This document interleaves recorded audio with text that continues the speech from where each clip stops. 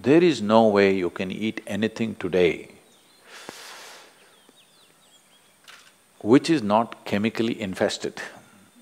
If you're eating very organic food, it's little organic chemicals they're using. It's come to that place. It's very difficult to eat something that's just grown in the wild forest, you can pluck out something and eat. That's very, very little, not even a small percentage of people are capable of eating that anymore.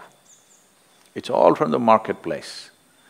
And what goes into the marketplace is all about more, not about what. And also this, in this country, all these things are gone now, don't worry. My grandmother, every day the vegetable seller, they used to come home with a basket. Just then in the morning they would have plucked, by 7:38 they're at the doorstep. When they come, and she will look at this, when she wants to buy it, she won't allow the vegetable seller to touch the vegetables. They plucked and brought it. It's fresh, just now it's come off the plant. But if it has to go into the balance or if she has to choose 1, 2, 3, 4 like this, she won't let them touch it. You don't touch my vegetables.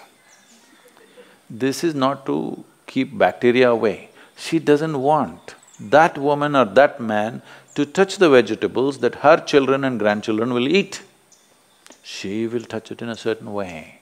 She will fondle it, she'll caress it, she'll look at it like this, and then she will cut it and make it.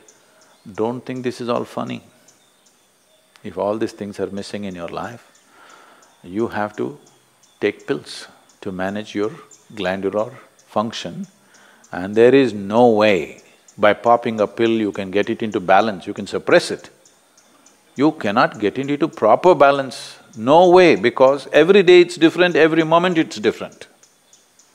This is calibration, a very active calibration that's happening. You kill it and just take a pill and somehow manage.